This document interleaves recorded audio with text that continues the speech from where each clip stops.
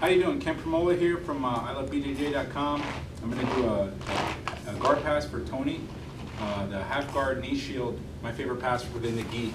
So he's got this, I believe this is what he's talking about, this knee shield right here. If I can grab the guy's sleeve, I really like that. Calm down, drop my hips, pass just like this. I'll show you a couple. Here, stay heavy, push down. Grab like this. Here, push in, grab the hip. Just here. Or my favorite is just, since it's just the knee shield here, come back, step around, come right here. Another one. Here. Boom. Here. He has the leg with the left hand or the right hand. Boom. Pass here. Okay, that's what I would like to do from that.